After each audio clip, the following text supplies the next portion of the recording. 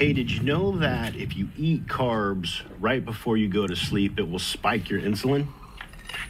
If you spike your insulin right before you go to sleep, that will block human growth hormone from getting into your body. Human growth hormone is a very important hormone. It helps you grow if you're looking to get bigger. It helps to repair your body when you sleep. When you go to sleep, 2 hours, generally about 2 hours after you go to sleep is when your body releases the most amount of human growth hormone. That's why it repairs itself at night. So if you eat a bunch of carbs right before you go to sleep, your insulin is going to block the human growth hormone from doing its job.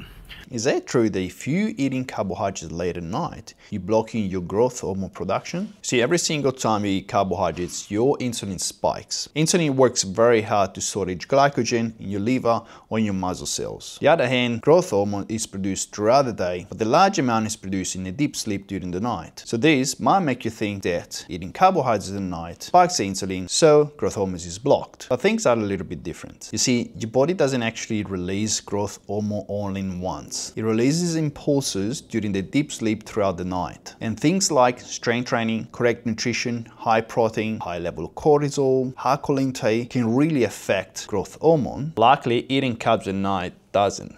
Thank God.